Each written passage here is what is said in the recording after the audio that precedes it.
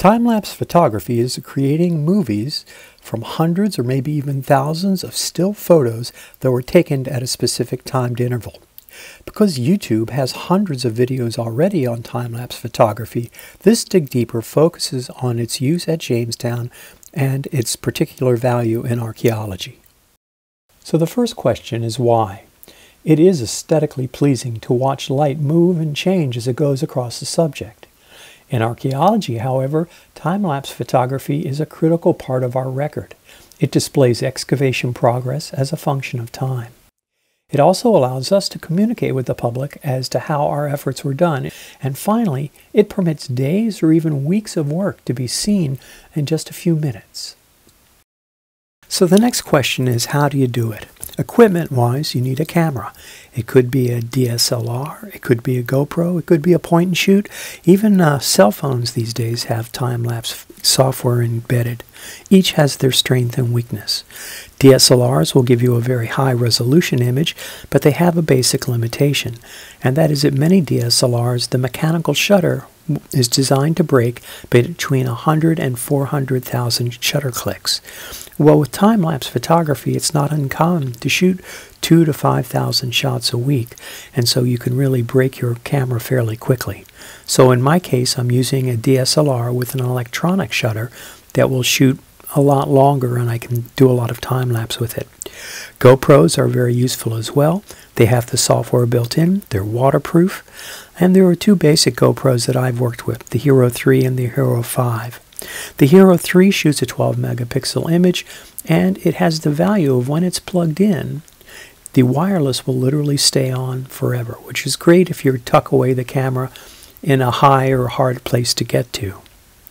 The GoPro 5 has a much higher resolution, but unfortunately the wireless will shut off as soon as you turn it off, even if it's plugged in. And so in the video you're watching, I literally had to climb up and turn on the camera every morning to get it to work. I haven't had a lot of experience with cell phones and 360 cameras, so I'm not going to comment on that. So the next issue then is triggering the camera, and that's either done internally with camera software, and right now you're looking at a picture of one of the screens on my camera that shows me that I can set how many shots am I going to take and how long between shots will it be. If your camera does not have the software internally, it's possible to buy an external intervalometer, and they're not very expensive, and it does the same thing.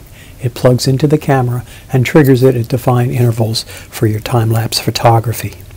The last piece of equipment you'll need is a tripod to hold your camera steady while collecting images. In an advanced level, you can also consider adding rotation, as I use a Time-Lapse, which isn't too expensive, or you can actually attach a GoPro mount to the hood of your car. Mine lasted about 5 years before it fell off, so it's fairly robust. This allows you to take time-lapse videos of road tours. Finally, for a few $100s, you can also purchase a slider that moves the camera either across the scene or up or down of a slight elevation.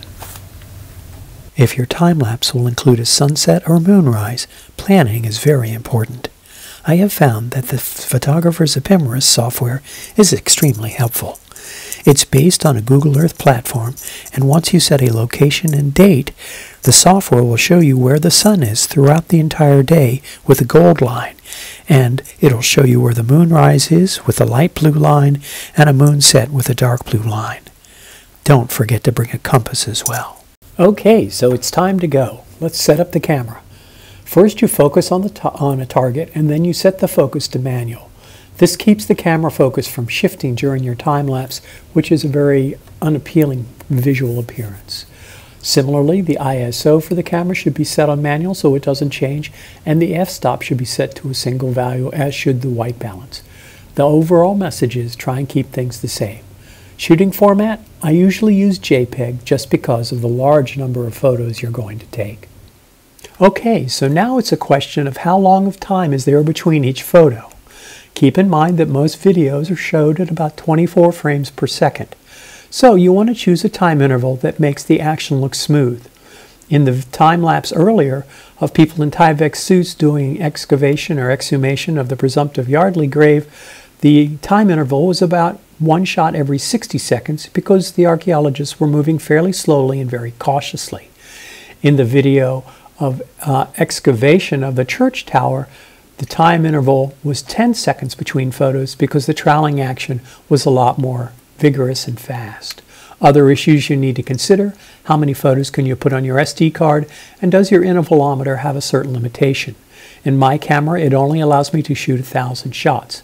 So if I know my battery lasts 5 hours and I'm shooting into the night, I make a calculation of what my interval will be to get 1,000 shots in the 5-hour battery life. So the last decision you have to make is, what should the shutter speed be? The most common approach is to let the camera decide using aperture control. In this video of the backfilling of the 1608 church, you can see a constant exposure is achieved over a wide variety of light intensity. That's what aperture control is all about. The other approach is to manually set the value, and this is a lot more difficult because you need to know what the exposure should be 2 or 3 hours after you start, which is once again a challenge. However, as you can see, this is a very striking appearance that can be achieved in this way in appropriate settings. So the last step in the process is post-processing the photos. There are times where I will actually take the large number of photos and individually process them using Adobe Camera Raw. This allows me to sharpen them and change color so it's more pleasing on an individual image basis before the images are compiled. The compiled images can be put together as a movie with several different ways. You can go with freeware such as Time-Lapse Assembler, GoPro Studio, iMovie. Most recently I've been using Adobe Premiere simply because it seems to handle the files well, and some of the file sizes up to 32,000 shots can be quite large. That said, thank you so much for watching this episode of Dig Deeper.